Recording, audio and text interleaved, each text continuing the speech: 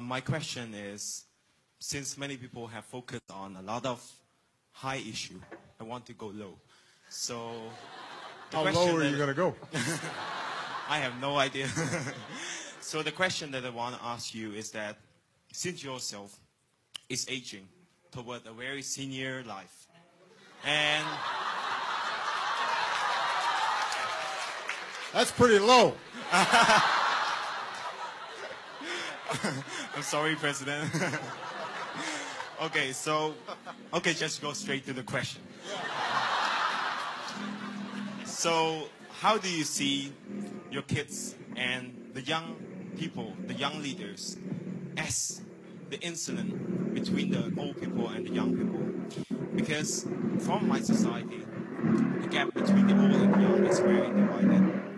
So I want to see your perspective toward what is your initiative and what is your will as a president, a person who see a lot of problem. So what do you want to see from young people like us in the future when you get old? So what... I think you get my question, right? I got your question. Thank you so Sit much. down.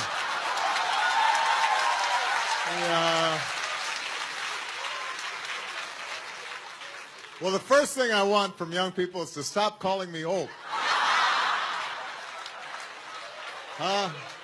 Come on.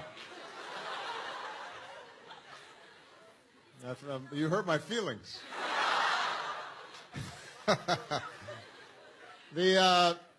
Well, look, we all get old. It's true. And when I came into office, I had no gray hair, and now I have a lot. Although I will tell you that I don't dye my hair, and a lot of my fellow